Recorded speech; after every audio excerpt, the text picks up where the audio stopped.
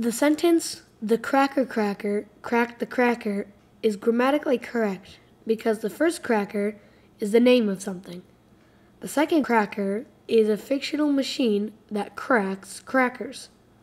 So the first two crackers, the cracker cracker, is actually a machine called the cracker cracker, which is totally fictional.